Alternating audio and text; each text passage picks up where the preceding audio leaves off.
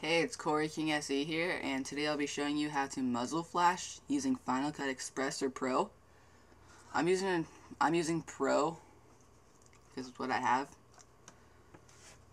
And to get the muzzle flash, you're gonna go to detonationfilms.com.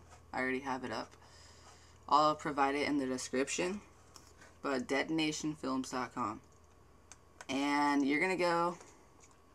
Well, it'll give you this screen here. I'll start.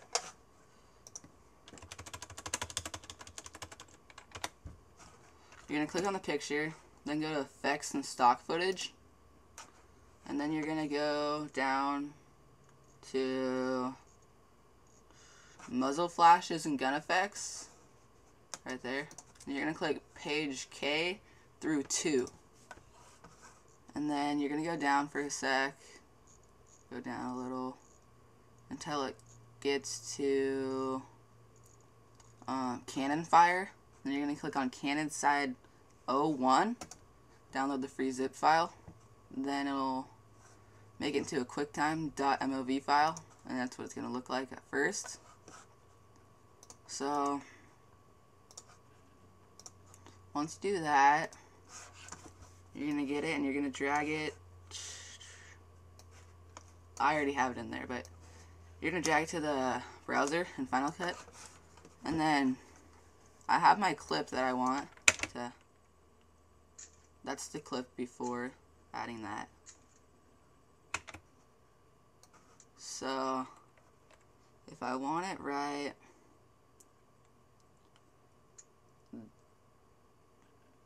right there, I'm going to get it and I'm going to drag it right where I wanted my clip.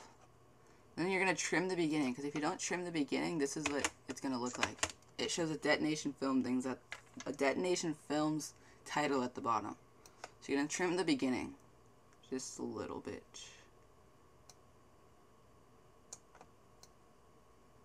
Drag it like right there. Here a little bit sooner.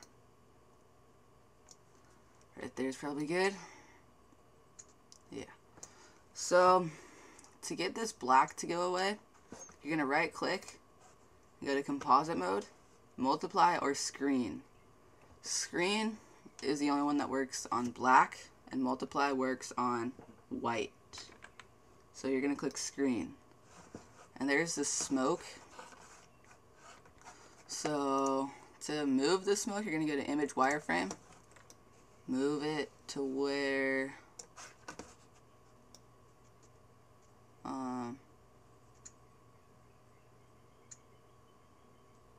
it's probably like right there. It's probably good. Right there. So then I'm gonna render this.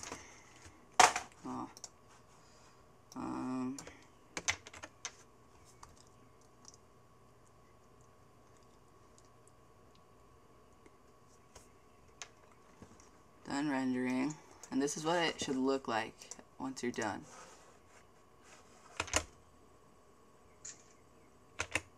Right there.